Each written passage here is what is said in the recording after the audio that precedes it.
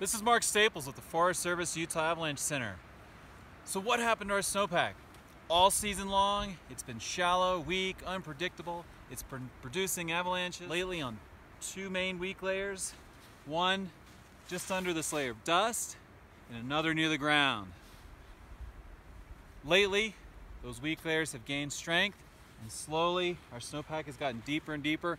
And now here in the Central Wasatch, on northerly slopes, it's pushing 2 meters deep, almost 6 feet.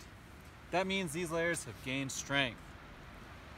More importantly, on March 22nd, last week, we had an entire day of rain.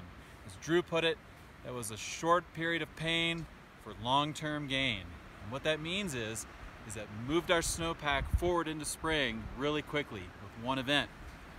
That put a lot of heat in the snowpack, and now these layers of snow, pretty much the entire snowpack, is hard, strong, and dense. So a skier or rider's weight gets distributed and it really doesn't reach down into the snowpack down to where these weak layers used to live. They're mostly dormant. So what that means now, moving forward, is that most avalanche activity will be happening up here. The wind is blowing today, so I'd expect wind slabs. Tomorrow the sun will be out, so I'd expect some loose, wet avalanches here. But that's the good news. Avalanche activity will be up here.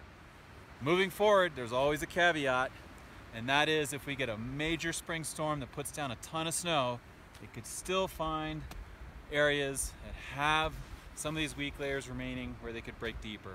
But for now, they're mostly dormant.